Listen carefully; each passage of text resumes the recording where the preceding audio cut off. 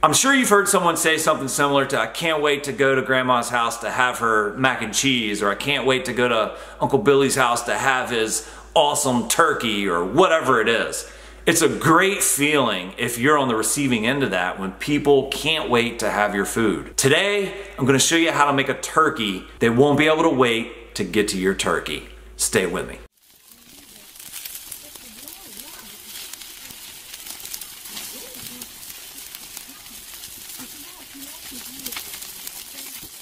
I just pulled the turkey out of the brine, and I'll have a link towards the end of the video about how to make this perfect brine. It's been brining for 24 hours. So we have a ton of flavor in this thing. We're about ready to put it on the grill. As you can see, this turkey is spatchcocked. And if you don't know what spatchcocking is, it's where you cut the backbone out.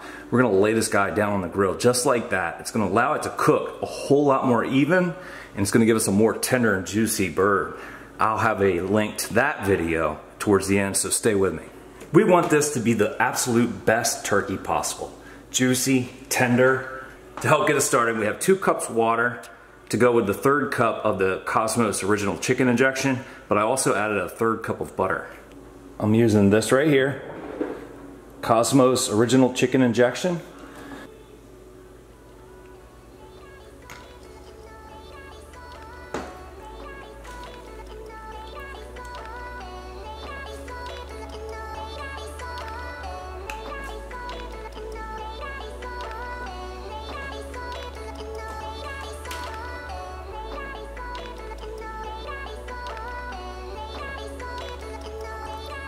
There we go. Pull back on it just a little bit before you pull it out. I always keep my fingers right down towards the tip, and that helps prevent any messes.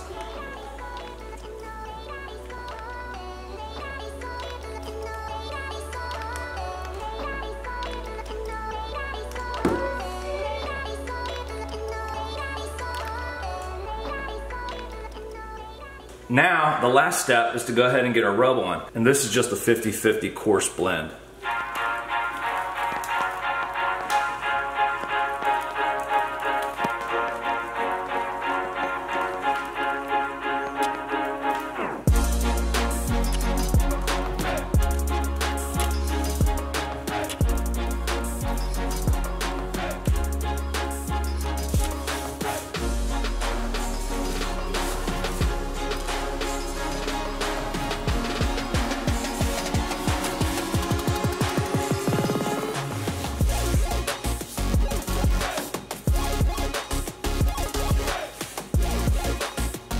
I'm gonna put a little crushed rosemary on.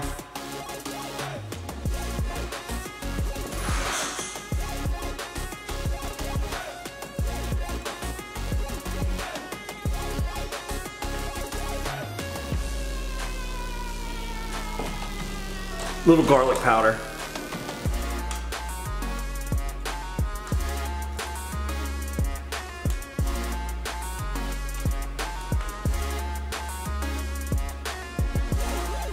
Little onion powder.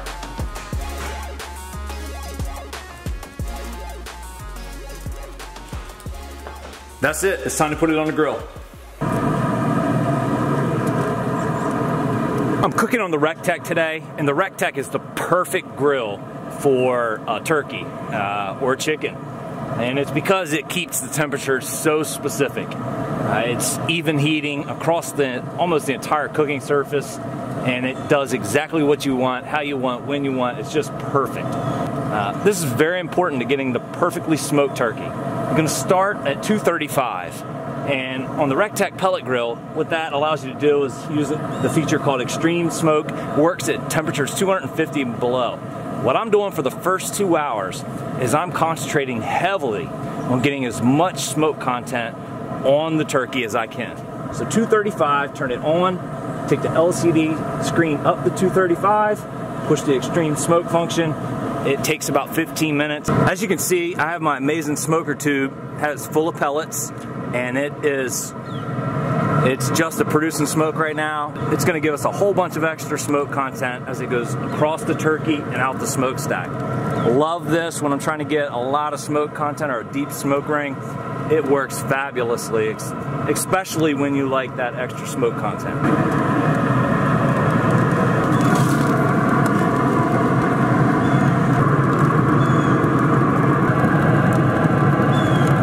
to cook right there for about 2 hours, and then I'll show you what we'll do next.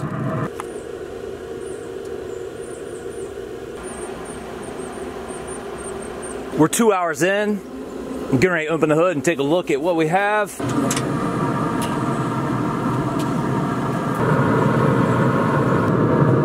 So I'm pretty happy with the color. You can see the smoke characteristics are starting to set in. I want to let it get just a little bit more. And so I'm going to go for about another half hour, but I am going to start bumping the temperature up until I get to about 300. So over the next half an hour, I'm going to bump up to 300 a little at a time, and then I'll show you what we'll do next. All right, so I went ahead and moved the turkey to this pan here, and in the pan, I've got a half cup of butter, and I put about a half cup of stock. And I use chicken stock, or you can use some water and a chicken bouillon cube if you don't have any stock. But it's just barely, a pan this big, it's just barely kind of covering the bottom, and that's all I want. I don't really want this up on the meat too much. I'm not trying to saturate the meat. We don't want it to get soggy, but we want it to stay moist. Now we're going to take the temperature on up to 325. We'll put some probes in it in about an hour and start monitoring temps.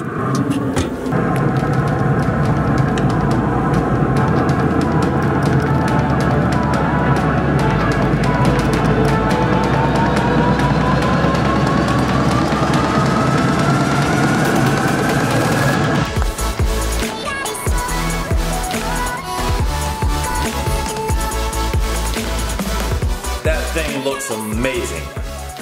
15.5-pound turkey cooked in 4 hours, and that's an hour and a half at 235 degrees. Spatchcocking your turkey is the way to go. I'll put the link to exactly how to spatchcock a turkey in the upper right. You can see how beautiful it came out.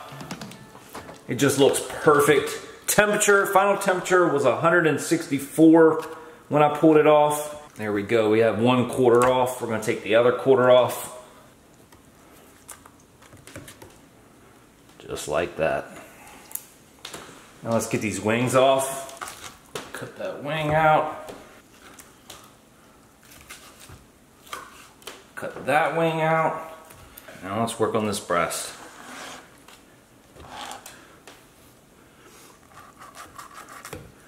I'm going to slice them right down the middle.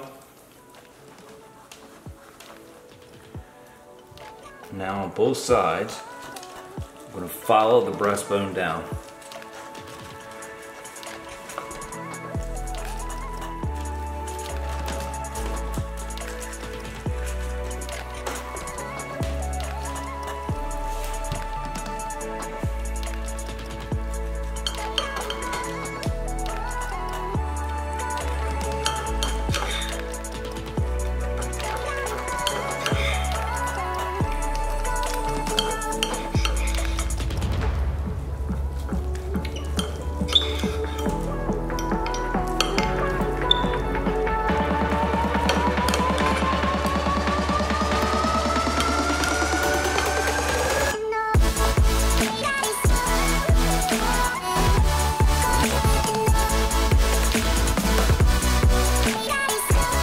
Now that's juicy turkey, guys.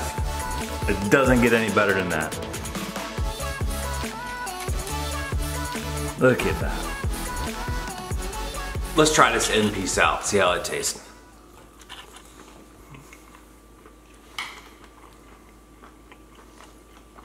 Man, that's good.